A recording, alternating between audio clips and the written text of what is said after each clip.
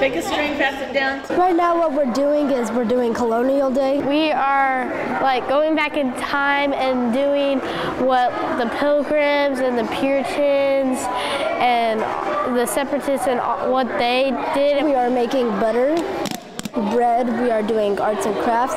We will be doing a virtual tour and we are doing quilting. We were just kicking around ideas last year, what would keep the kids' interest a couple days before Thanksgiving, and came up with this idea. Quilting looks really interesting. You can actually see what the women would have done when they were making their quilts or their dresses. You're just going to push your fingers up underneath. You don't get to make bread from scratch usually. You usually just get it from a box at Walmart. So it's really interesting to see how you do all this stuff and see how you do quilts and make buttermilk, and it's really, I mean, it's awesome.